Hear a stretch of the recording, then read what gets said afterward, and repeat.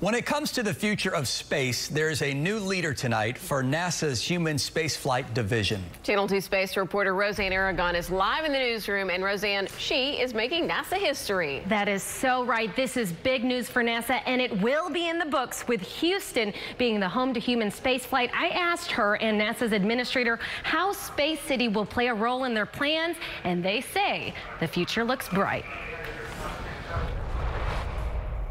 From commercial crew program manager to associate administrator of the Human Exploration and Operations Mission Directorate, Kathy Leaders is now the NASA Human Spaceflight's top official. I've always been impressed with her ability to lead teams and her technical competence.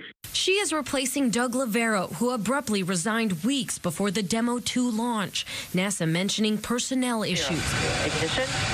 Liftoff. But after a successful Demo 2 launch and ongoing plans to head to Mars in 2020 and to the Moon in 2024, Leaders says her goal and challenge is to get plugged in and to keep pushing forward. It's very important to have an aggressive goal. But I also think what's important is when you come across technical challenges, you're focused on making sure you're achieving your aggressive goal. Doing it right is better than doing it faster.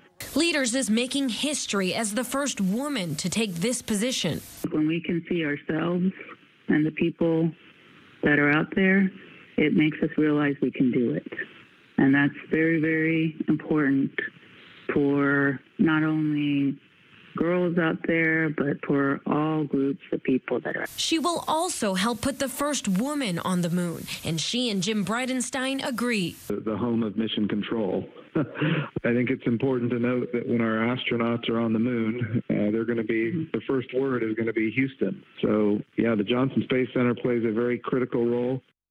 He said it, the first word will be Houston. Leaders also says Houston is dear to her. She has a daughter and grandchild here and spent more than a decade at the Johnson Space Center. Reporting live from the newsroom, Roseanne Aragon, KPRC, Channel 2 News.